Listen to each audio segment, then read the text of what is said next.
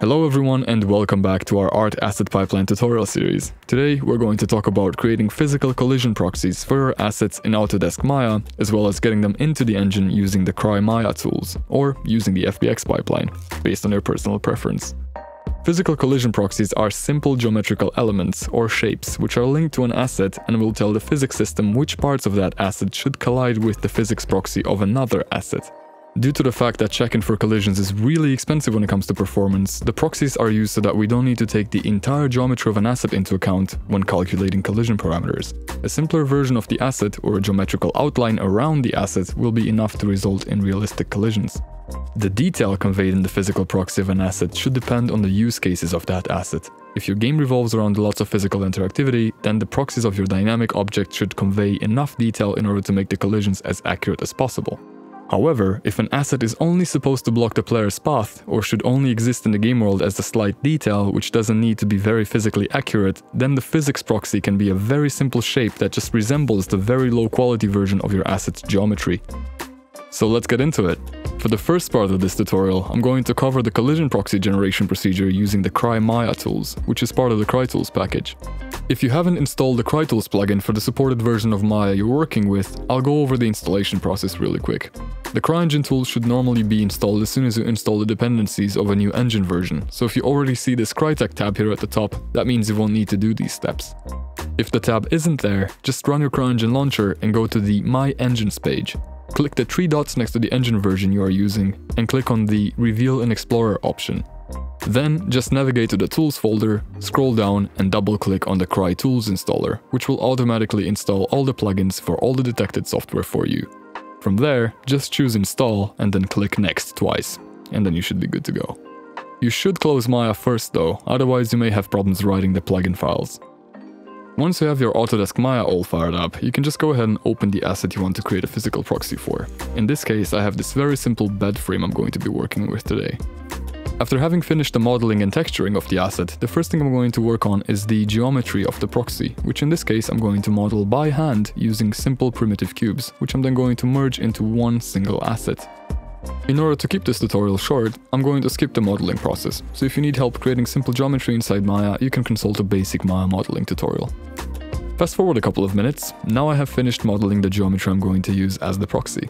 As I said, this is nothing but simple cube primitives, which I have then merged together into one object, so I can have only one object in the hierarchy here. You can have multiple separate proxies on the same asset if, say, you have an object which has moving parts, but in this case we only need one proxy element. Next, what I'm going to do is renaming the proxy geometry with the right naming scheme. In Maya's case, the name of the proxy should be proxy underscore, followed by the name of your original asset, in this case bed underscore A. You should also keep in mind that your original mesh should have an underscore mesh at the end, so that the exporter knows what the LOD0 version of your mesh is. It is very important that you name your geometry correctly, preferable in all lowercase letters. Now that we have that sorted out, we need to create the CryExport node within Maya. I'm going to select both my mesh and my proxy by holding down Ctrl, and I'll click on this Tools button in the CryTech tab. That opens the CryTools window. In here, we're going to click on Create CryExport node, which will create the export node that contains all the information needed to export the asset properly. In here, we're going to name our asset the same way we want it to show up in the asset browser in CryEngine. I'm going to call it bed underscore A, and I'll make sure that the file type is set to geometry or CGF, and then I'll slap that create button. Now if you look into the outliner, you can see that a CryExport node underscore asset name has been created, and if we expand that, we can see that we have a group containing the two assets I selected earlier. Pretty simple stuff. I can easily hold down the middle mouse button to move the objects in and out of the group, but you want to have all the parts that belong to this mesh to be in this group. Next step would be the shader and the material setup, so I'm going to open Hypersahde and I'll take a moment to explain what we want to achieve. So in CryEngine, a shape or a mesh is defined as a proxy using the properties of the material or shader we assign to the proxy, no matter what 3D modeling software we use. Maya is no different. In order to mark a certain geometry element as a proxy, we need to define that within its material. With that in mind, what we need to do is to have at least two separate materials. One will be assigned to the object we want to see in-game, and the other one will be assigned to the proxy, which will be invisible to the player. In Maya, the shader we use for the materials we create should always be the Func shader, because it resembles the shaders within CryEngine most closely. If you look into my Hypershade, you can see that I already have a mesh material which I'm going to be using for the bed frame. Now I need to create a new one, which I will then use for the proxy. So I'm going to right click on this panel, and I'll go over to Create, Materials, and then Func. And now I'll rename this material to Proxy_matte. In order to know that this material is the proxy, I'm going to change its color to red, and I'll also give it around 50% transparency. And now I'm going to apply it to the proxy geometry by selecting it in the outliner and assigning the material to the selection. Now what we need to do is to physicalize the material and to mark it as a proxy, making sure it won't render. To do that, we're going to scroll down in the properties of our proxy material and we'll expand the extra attributes dropdown. Now here's the thing. If the extra attributes drop-down menu is empty, that is because the Maya exporter did not inject the proper setting structure into our material yet. So to do that, we're going to select both of the materials in the outliner, and then we're going to click on this export button here, which is part of the CryTools. And now we're simply going to click on the Add Attributes button. Now we're going to have the extra attributes added to our material. All we need to do now is to set the physicalize option to Proxy No Draw. To export the asset successfully from Maya into CryEngine, we need to set up a shading group. A shading group contains all the materials assigned to the geometry and numbers them. If you've seen the last episode in the series, this concept is very similar to how material IDs work in 3ds Max. In CryEngine, we will see the shading group as our material and all the materials grouped under it as submaterials, which also need to have our proxy material included. To start off, we have to select our main geometry as well as our proxy geometry. With our geometry selected, we click on the CryTech tab and click on the matte.ed button. That opens the material groups window. In here, we're going to click on Create Group and we will name our material group the same as our CryExport node. So in this case, bed_A. To load in all the shaders that are currently assigned to our geometry, we need to look over to the right column, which is reserved for individual shaders. And we will click on the Add Shader from selected geometry. As you can see, this will add the materials that are assigned to our geometry and will number it with a certain material ID. To change the number of the material in this hierarchy, you can click on the Move Shaders Up or Down buttons. But this is now good as it is. Just keep in mind that the order of the shaders here will also represent the order of the submaterials in CryEngine as soon as we generate a material. So now that we're done, you can see the shading group here in the outliner containing the two materials we need for this geometry. Let's now export everything into CryEngine. Just like the CryMax exporter, the Maya exporter will usually prefer exporting the file in the same location where the original Maya file has been saved. So in order to be able to make changes to the original file in the future, as well as making the exporting process easier, I'm going to go ahead and save this Maya file in the destination where I want the object to be exported. In this case, it's going to be the Objects folder of my project.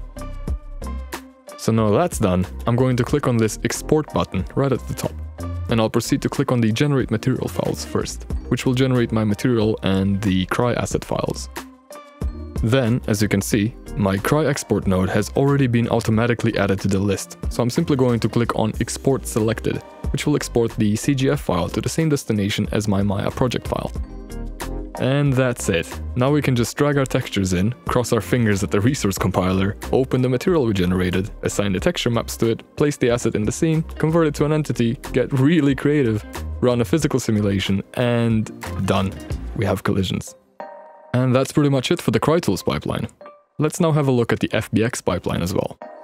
For the FBX pipeline, the rule is pretty simple. No matter what modeling software you are using, the only requirement for being able to mark the proxy geometry as an actual collision proxy in the material is to simply use two separate materials, one for the original mesh and one for the proxy.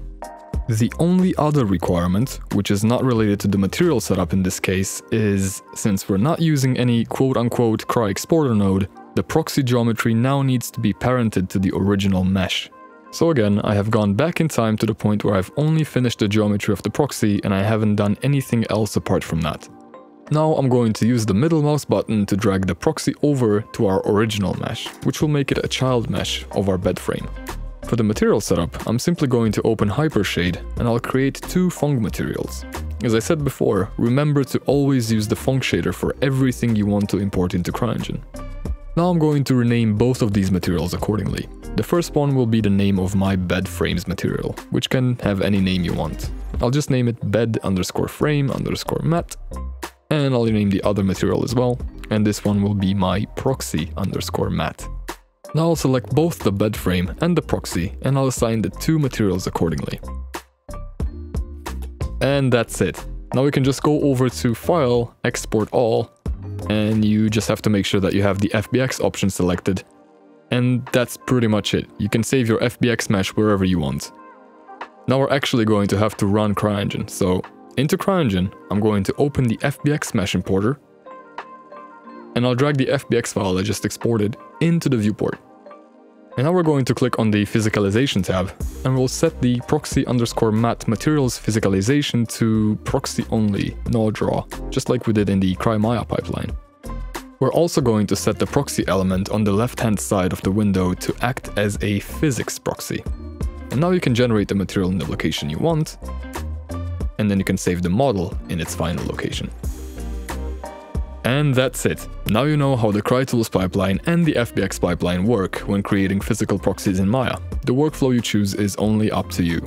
If you have any further questions, make sure to leave them in the comments down below, or head over to our Discord channel where you can get in contact with us and other CryEngine developers, and where you can learn more about being a CryEngine developer yourself. I'll see you there.